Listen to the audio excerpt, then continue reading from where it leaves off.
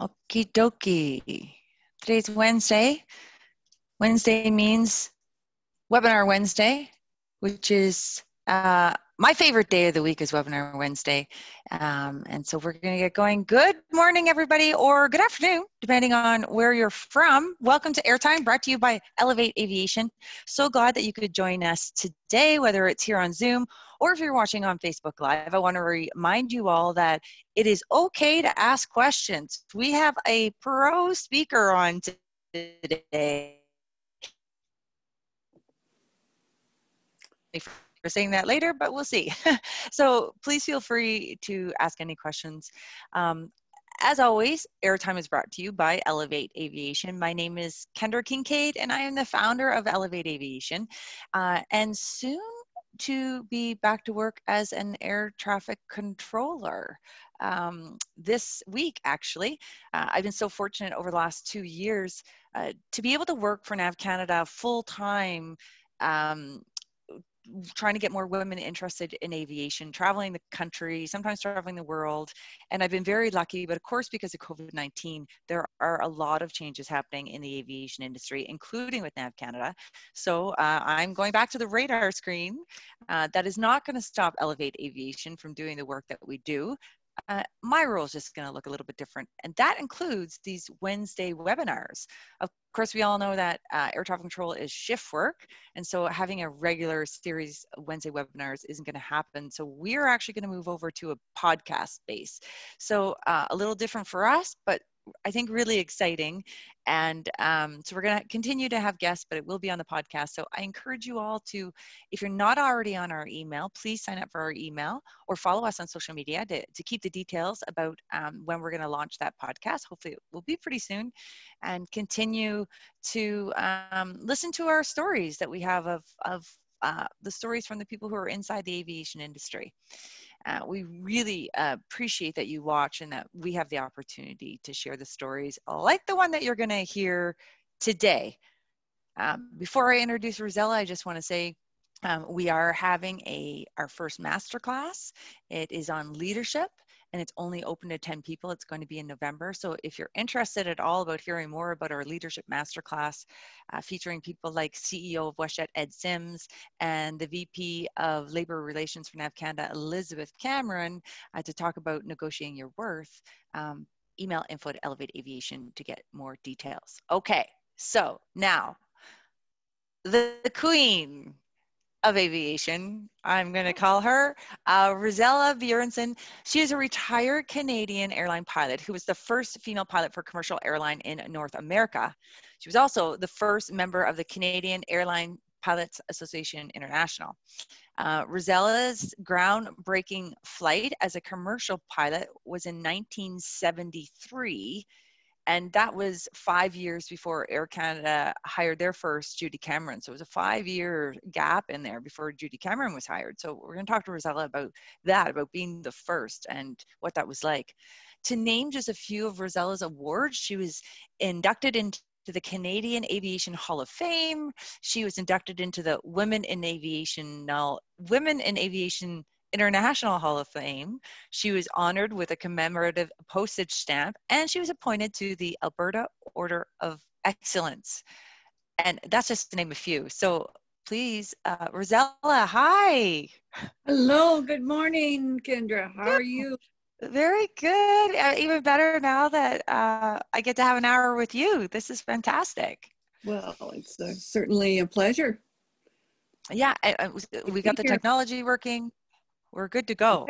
Okay, so I'm going to jump right into it, Rosella. So, like, first of all, you're amazing. I'm retired. Oh, you're just amazing. And even though you're retired, I know that you still have a passion to get, women into aviation. I've been with you at events, and you're just so inspiring. Your whole life has been inspiring. And let's start with way back when you first had an interest in aviation. Can you tell us about that? Did that come from your dad? It was from my dad. My dad, he wanted to join the military, the Air Force, when he was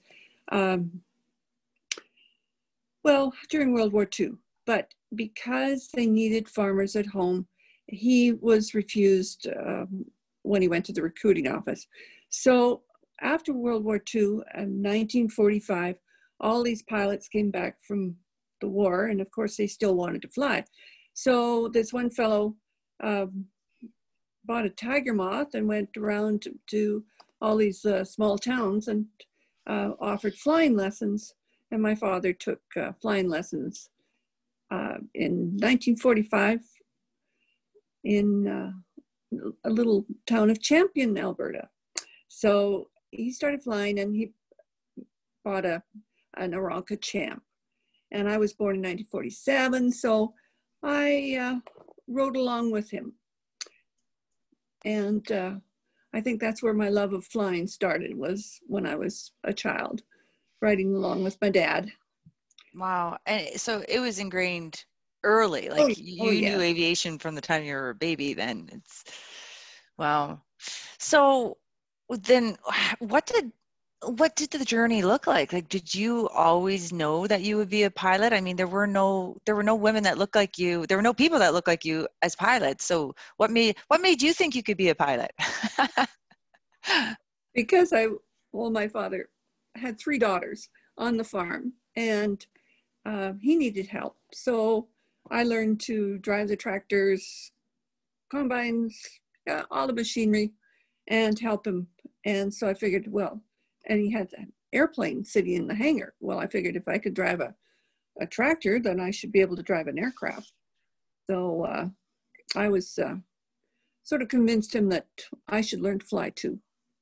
And then did he teach you? Well, I rode along with him, and he kept telling me, I can't teach you because I'm not an instructor. But I picked up on a few things. And I think when I was about 12 or 13, 14 years old, he decided that if anything happened to him, that someone should be able to land the aircraft. And because my mother wouldn't touch the controls, he decided to teach me to land the aircraft. And so we went out and did circuits in a field. And I did some reasonable landings. And so he thought it was, I was quite a natural. So, like, for your dad to teach you how to fly at that time, was that quite unusual? Like, would you? It was, I'm just thankful that he did it, because on my 17th birthday, my mother and father drove me to Lethbridge Flying Club. And for my 17th birthday, I had my first lesson, official lesson. And it was quite exciting. I quite enjoyed it. Of course, it was a little Piper Colt, quite a cute little aircraft.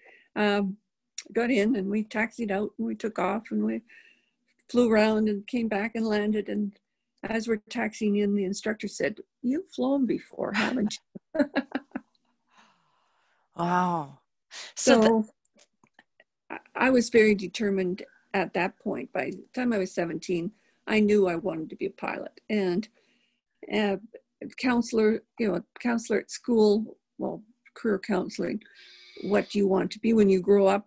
I always said pilot. I want to be a pilot. And they'd say, "Well, I don't think there are any women pilots, are there?" And I said, there were a lot of private women pilots, and there was an instructor that I'd met. Her name was Gina Jordan, and she worked out of Calgary.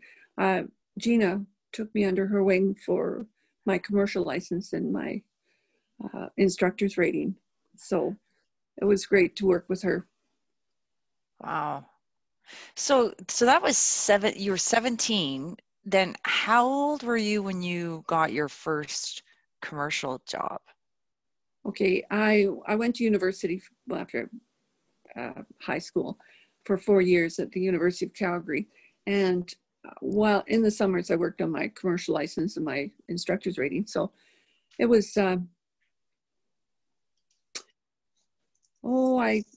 I started looking for a an instructing job, 19 when I graduated from university that summer, and the Winnipeg Flying Club offered me a job. So I loaded up my little Chevy 2 and drove to Winnipeg and started in, I think it was 1970 at the Winnipeg Flying Club.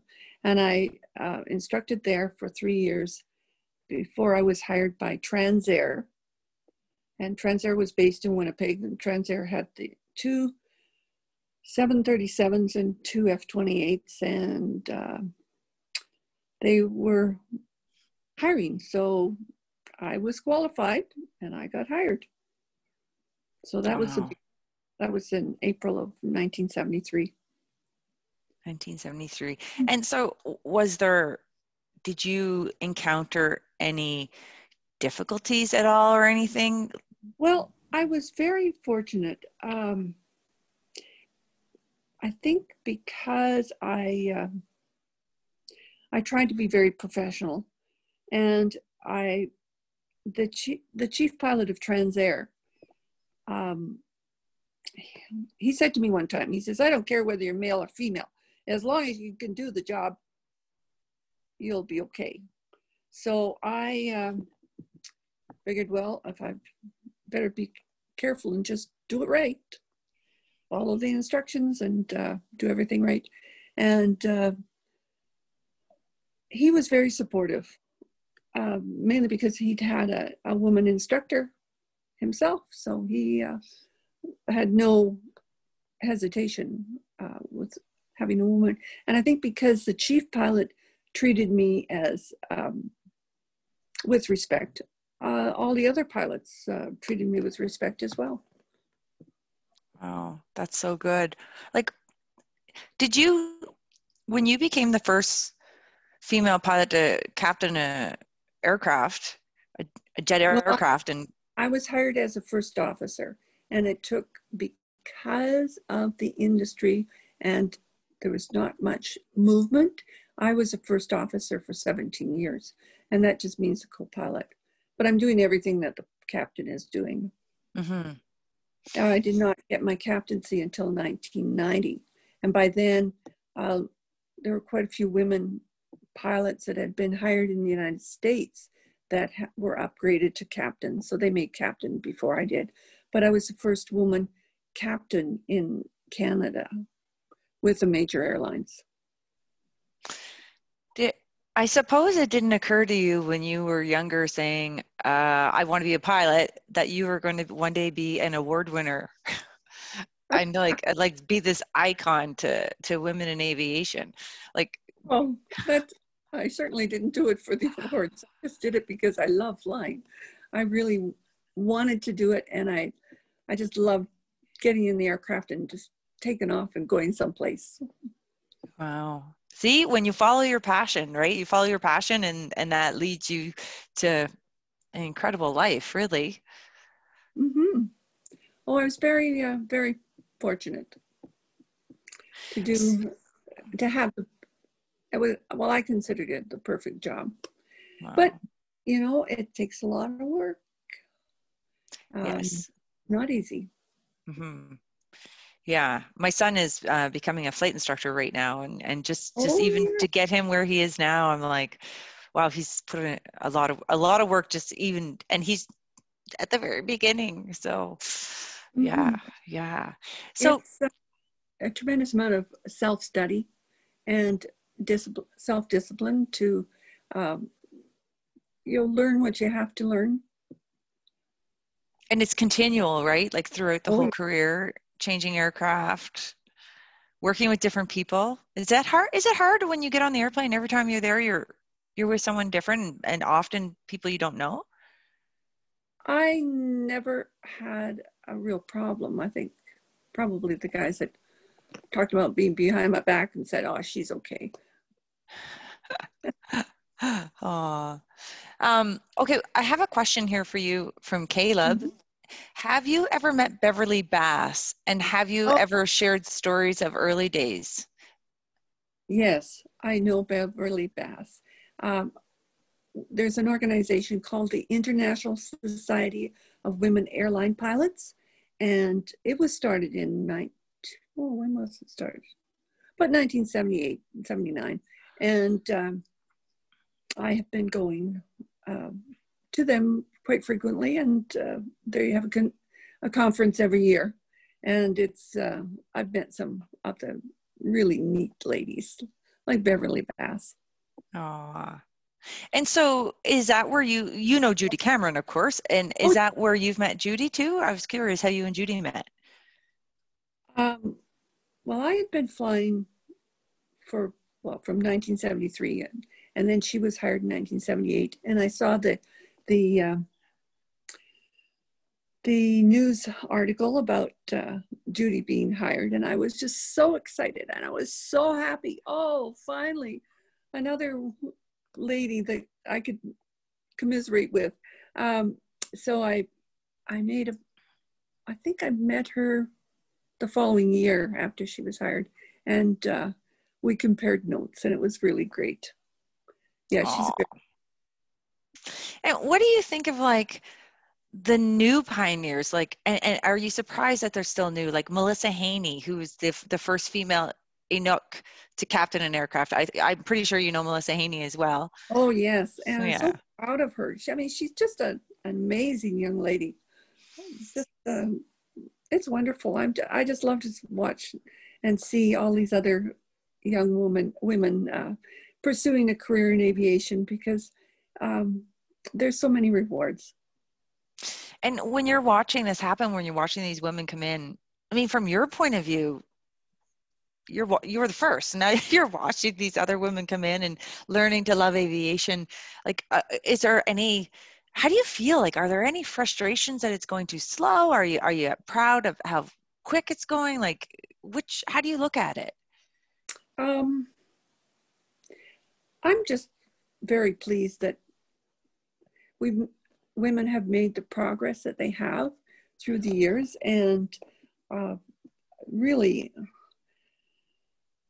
when I look back and say in the early 70s was when women's lib was in the forefront, and I completely agree with them, because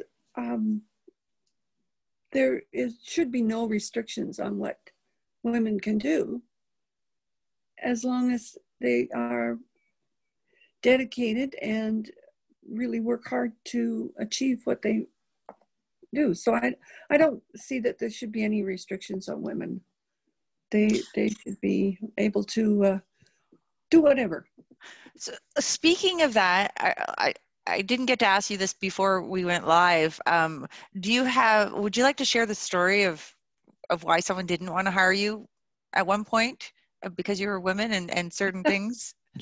Well, it's just because I think I sent applications to back in early. Okay, it was not. Let's see. Going back to 1972, when I was at the Winnipeg Flying Club, I decided that I had to have all the qualifications. So I did my multi-engine rating, my instrument rating, and I studied and had written the exams for the air transport rating. And once I had my air transport rating, I decided I was going to apply to all the airlines in Canada, and that would be Air Canada, CP, and Transair, the one that did hire me. I would send applications to them and send them my resume. Well, of course, the return letters were, thank you for your application, but at this time we're not hiring pilots. In the meantime, they had hired one of my students. So I knew hiring. But I know it was because I was, they really didn't want to consider hiring a woman. They didn't say that though, because that would have been discriminatory, right? Mm-hmm. Yeah, but yeah. It's okay. I was very fortunate that Transair, the chief pilot, was quite impressed, and he gave me the opportunity Wow. to show my stuff. There's a comment here from Alex Knox. One of the Oh, greatest pleasures I've had in an airplane was getting to share the cockpit with you and Bill on our Flying Farmers Air Adventure to Northwest Territories. Thanks for the honor. oh, Alex was he has a Beech Baron, and it's a beautiful airplane. And he invited Bill and I to go on this tour. We had arranged it, the International Flying Farmer Convention was in Saskatoon that year. And from Saskatoon, we flew to Fort McMurray. And from Fort McMurray, well, there were 6 aircraft. So we went from Fort McMurray to Yellowknife and spent 2 days in Yellowknife and toured around there. And then went to High Level for fuel and came back to Wetaskiwin, where we toured the museum. And then everybody went home. So it was a great tour of Northwest Territories, and we had a great time. Wow. You know, Rosella, I read that you had an issue. I think it was in the Calgary airport where the air traffic controller thought you were maybe a flight attendant. Oh. Can you tell us about that? That's how I was reading Well, it. I'm like, what? was with Transair I was a first officer on the F-28. And of course, as pilots, the captain flies one leg, the first officer flies the next leg. So we share the flying. But the captain had flown to Calgary, and Transair did not have a regular run to Calgary because we just were out of Winnipeg. I forget, it was some charter or something. And so we landed in Calgary, and I was on the radio. Of course, I'm ground cheer on the radio. And I was making the regular calls, and this air traffic controller came across and said, "Are you a flight attendant?" Or what he said was, "When did Transair let flight attendants use the radio?" And I laughed. I said, "No, I'm a pilot." Wow. I love your attitude towards it. Like, you could have been different, right? Like you could have been angry at that and bitter, but I think one of Oh, the things that makes you so great. oh, sense of humor always goes a long way. Yeah, for sure. We have a question here from Colette who asks, how many different airplane types have you flown? Well, I could have flown a lot more, but just because I wanted to stay in based in Edmonton, I flew the F-28 and the Boeing 737. 737-200 and a 300. I did not go on the overseas, and I did not go on the bigger aircraft just because I wanted to stay in Edmonton. And another question, in your opinion, what was your favorite bird to fly? Oh, the Boeing 737 is just fabulous. I really, really quite enjoyed that aircraft. It was, we were flying out of out of, it's a gravel runways up north. And Edmonton was the northern base. So we did all our flying out of Edmonton north and also all across Canada. So flying into places like Ekati to the diamond mines, that was really quite exciting. Did you get a diamond? Did anyone give you a diamond out of there? Oh, I thought they could. They Right. did take a tour one day of the diamond mine and where they sorted how they put the rocks through these filters and came up with the diamonds, and then they had a display of diamonds, but they were even wholesale. They were a little expensive for me. Wow. Did you have to go through I hear there's like massive security things Oh yeah, to like even to very. go in and out and Mm-hmm. Well, they wow. don't want anybody taking one of those diamonds, putting in their pocket. Yeah, yeah, there's this little. Yeah. Okay, here comes another question from Trevor. Hello, Trevor. Congrats on your achievements. Do you think that senior women pilots are being given a fair opportunity in assuming senior management roles with some airlines? Well, I think that if a person really wanted to go into management, they would go that route. I was never very interested in management. I'd rather just fly the airplane. So I really don't know that they're being discriminated against, or they just don't want the job. I imagine I've met a few of Air Canada's senior management positions that are filled by women. So I don't really think that they're being held back. So here's another question. Are there a lot of women in general aviation today? I think there's more today than there were years ago, mainly because women have better paying positions and they can afford the flying lessons to pursue learning to fly. So there's quite a few private pilots, and I'm not. There's a lot of women out there that really don't want to pursue it commercially or become a professional pilot. They'd just rather have fun and go fly. Expensive hobby. Oh, yes, it is. Yeah. Hey, I was talking to a group of women down in Gander, Newfoundland, on the webinar here a few weeks ago. And in Newfoundland, you can get your pilot license, if paid for. You have to meet certain criteria, like you have to be a native of Newfoundland, and you have to be eligible for EI.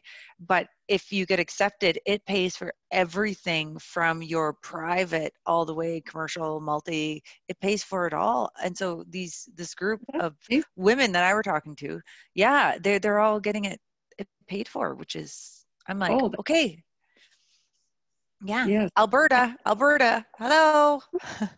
Well, I'm so pleased. I belong to the 99s, the International Society of Women Airline Pilots, and the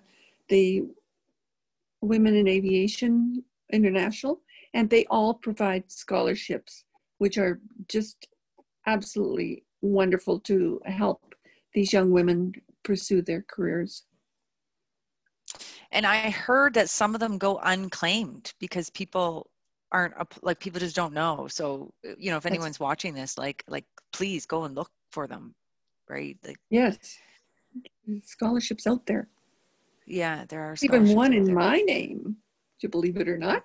The Winnipeg Flying Club, or I'm sorry, the Winnipeg chapter of the 99s has a scholarship in my name because that's where I instructed at one time. And every year they give out a couple $1,000s to young ladies that are interested in flying. Not many people can say that. There's a scholarship in my name. That's pretty amazing. Wow. Okay, so Caleb asked, what advice do you have for people during these difficult times that you have, advice that you've learned during your lifetime and career? I have learned that every time there is a crisis, it will pass, that things do work out in the end. I've been through many mergers and many upsets and many, oh my gosh, I think the world is crashing in on you, but it passes and life goes on. And if one door doesn't open, then find another door that does. Mm-hmm. So be willing, be flexible, and just I know with this COVID thing that a lot of young men, well, there's a lot of jobs that have been lost, but things will change, things will get better. So we just have to be patient.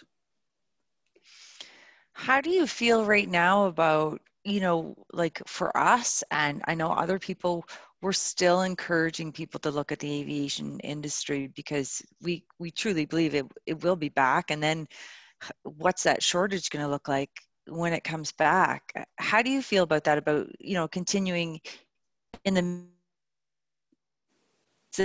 continuing people to look at this industry? Well, I know things the last few years were looking really good. Air Canada was hiring and all the airlines were doing really well. And then COVID hit and things just went absolute disaster. And they had to lay off. So my take on it is, yes, things are bad now, but they will improve and they will get better. So I'm hoping that, well, within 5 years, surely we'll be back to normal where we were before this happened. Yeah, and I think with even Nav Canada right now, yesterday they announced, they let go of the trainees and other employees inside Nav Canada and the controllers that have been taking the, early retirement. And so when the traffic comes back up again, it's like, it takes a long time to train a air traffic controller. What's that going to look like? And I think that with pilots too, like, will the shortage be, I wonder if the shortage will be even greater than it was before. And it was pretty bad before. We're desperately trying to get people to look at aviation as a career. Right. Hopefully it comes back to that. I hope it does. I really do, because it is such a neat career. Well, and that leads me to this next question that we have for you. Hi, Rosella. How do you manage your time between your family and your career as a pilot? Were there any sacrifices that you had to make for your family over your career? That's a great question. A lot of women have that. I was very fortunate. I married a fellow that was a pilot, and we had similar careers. So he'd be taking off in one direction, I'd be taking off in another. The way I managed our children was I had live-in nannies through the years, and that worked. As I'd be gone maybe 3 days a week, and they would be here to take care of the house and the children and the pets, and then when I came home, then I gave them their time off. So it did work out. It was expensive. Having nannies is expensive, but between my husband and I, we were able to support that.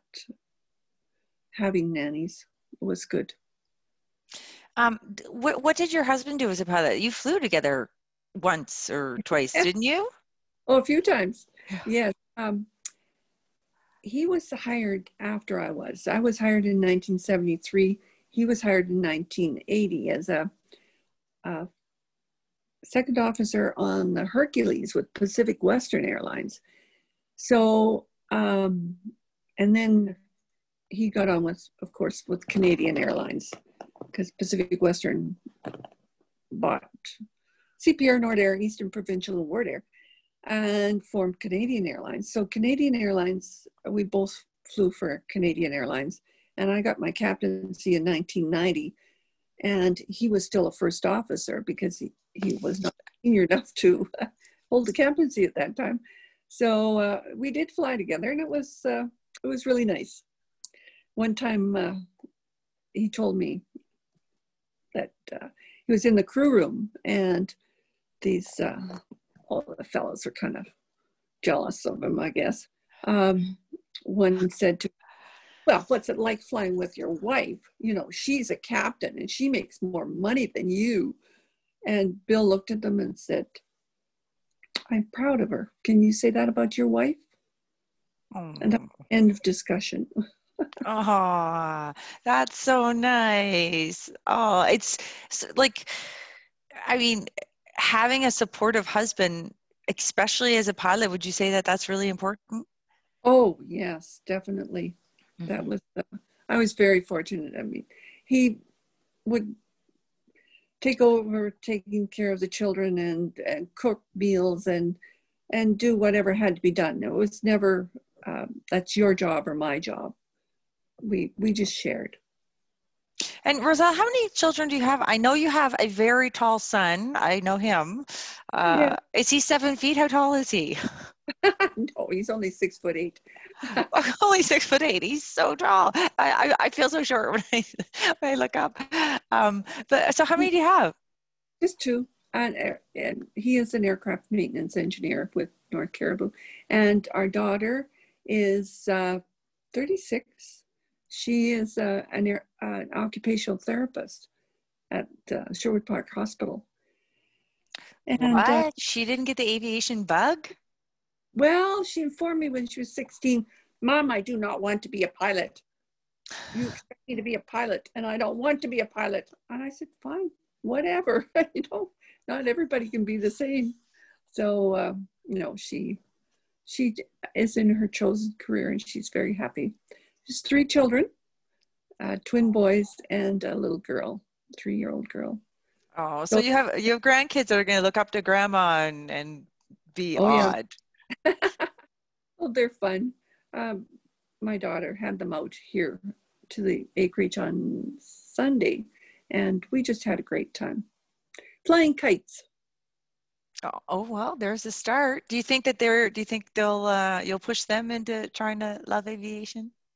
Well, I would like to, Yeah. but they're only the boys are the twin boys, 7 years old. So it's debatable what they will do with their lives. Oh. So, Rosella, you've had many awards. Um, Mm-hmm.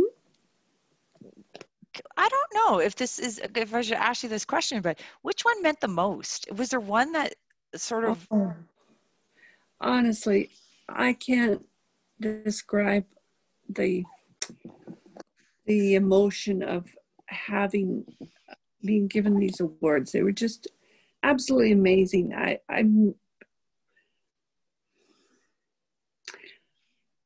I really had no idea that people respected me that much, that they would take the time, make the effort to give me an award. So all of them are really special, and they all mean a tremendous amount to me. They're ah, wonderful. well, and I think the most recent one, you can correct me if I'm wrong, was the Alberta Order of Excellence. Yes, and that was absolutely a beautiful ceremony and just so um, special. I really, really was quite impressed with the whole and and to be recognized by in Alberta especially was just really quite an honor. And I also won the Strathcona Order of Excellence. So it was in the same year. It was Same really, year. yeah. Like that has to be sort of, you know, not maybe not extra special, but as you're saying, so special because you wanted to stay here in Alberta for your career and you made that happen, and then to be honored for that it's pretty special. Oh, yes. Yeah, I'm pretty fortunate. So Alex just made a little comment here. He said, "I like your stamp." How did that feel? Oh, really didn't expect that. That was really special. There's a group of 99s, well, the Women, International Women Pilots Organization, a group in Toronto area, Eastern Canada, a chapter. Uh, they have taken a project on where uh, they felt that women in aviation should be recognized. And every year they come up with a new stamp. So I'm one of many. I'm not the only one that has a stamp with my picture on it. But they've honored like Melissa Henry. and Hanley, is Haney, it?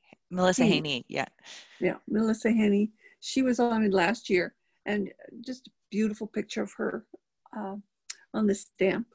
And I've collected all these stamps, and every one of the ladies I've met and I've known in the past, and it's just really special.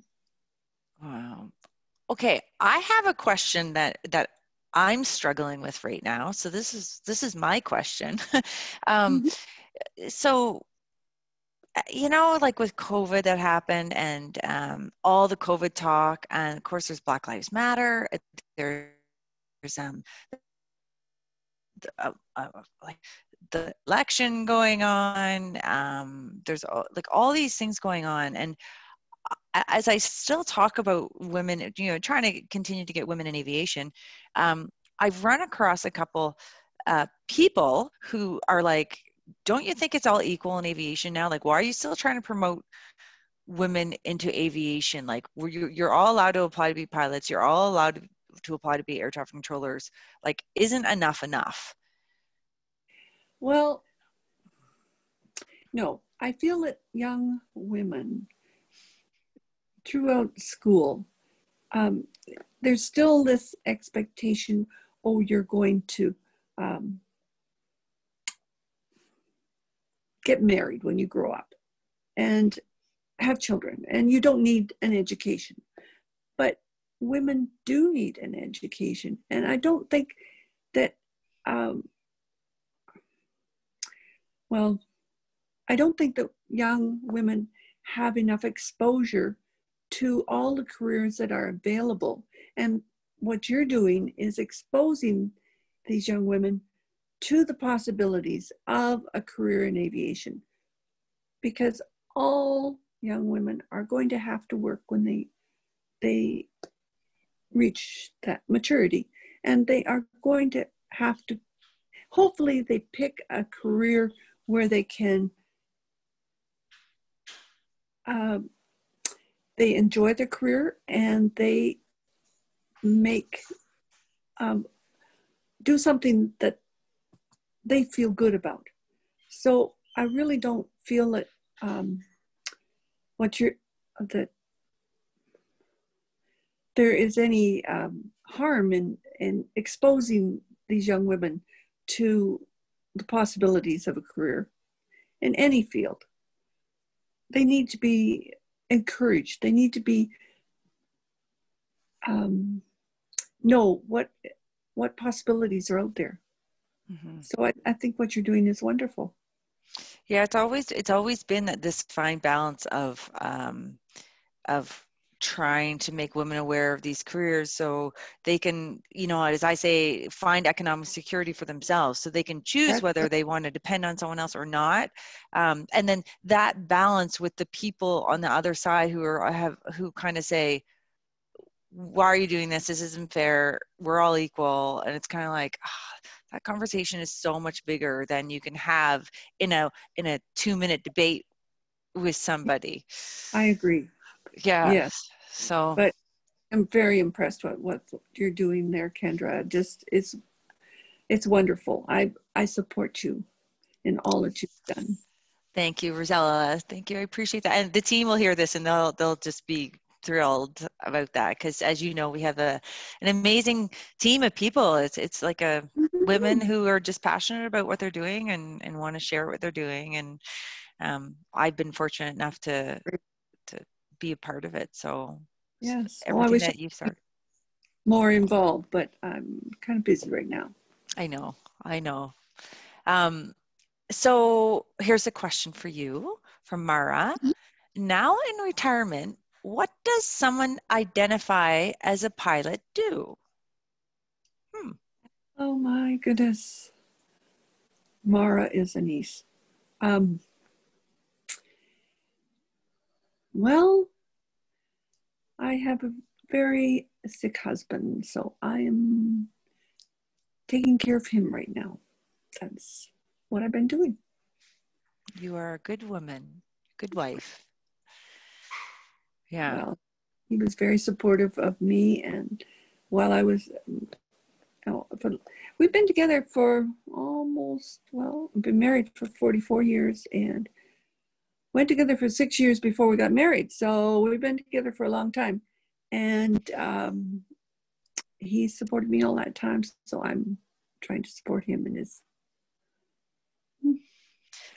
So, okay, give us a marriage tip. You've been married. You've been married that long. You did it better than I did because I didn't. I'm in a new 10 years, 11 years almost. But so give us a tip. What makes a long, happy Oh, marriage? gee whiz, that's a hard one. I think I just got lucky. Um, just, I think you have to be, as a woman, you have to choose well. You can't just grab the first guy that comes along. You have to sort of pick and choose. Because I was almost 29 when I got married, so I kissed a lot of frogs. Let's put it that way. Before I found the handsome prince. Oh, well, I mean, that's great advice because sometimes women, and probably men too, get into relationships and think that they have to stay. The next step is marriage, and then the next step's kids if they want, and they don't think that maybe this relationship is not the one that I should be in and leave because that's hard. Sometimes that's harder than staying. Oh yes, it is. Yeah, when Bill and I, well, we went together for 6 years, so I he knew me and I knew him before we got married. So it's something you don't want to rush into because it is. If you want to make it last, it's going to have to be good. Wow. Okay, I have a question about AMEs. So if you're watching and you don't know what that is, it's aircraft maintenance engineers. It is an occupation that for females, it's about 1 to 2%, depending on which stat you look at. But so Rosella, for you as a pilot, you must have seen a lot of AMEs. And the women I know that are AMEs love being AMEs. Like they're so passionate about it. Your son is an AME. Mhm. Why do you think more women aren't looking at that as a career? I don't know. Maybe it's something about not wanting to get their hands dirty or something, but it's a totally feasible type of career. I don't see why a person wouldn't want to be an engineer. I wasn't my thing. I'm not physically strong enough to maybe work on aircraft, but for those that like it, they sure do. I've met a few women with the armed Yeah, services that are aircraft maintenance engineers, and they love it. yeah, they really do. That's another career we're really trying to promote because the Mm-hmm. women that I know that are in it just love it. So tell me about your last day of flying. Not Oh, ever, because I'm sure you've flown, you know, but mhm. with your work with commercial airlines, what was Well, that like? okay, that was with Zip. Now, Zip. Zip, Wow. do you remember Wow. pink and blue and Yeah. green and orange airplane used to fly around? Um, Actually, what happened was Air Canada had bought Canadian Airlines in the year 2000. And because Air Canada did not operate Boeing 737s, they, well, when they took over Canadian Airlines, I think there were about 52 737s. So they kept about 15 or 20 of them and formed a little airlines called Zip. And Zip was in competition with WestJet at that time.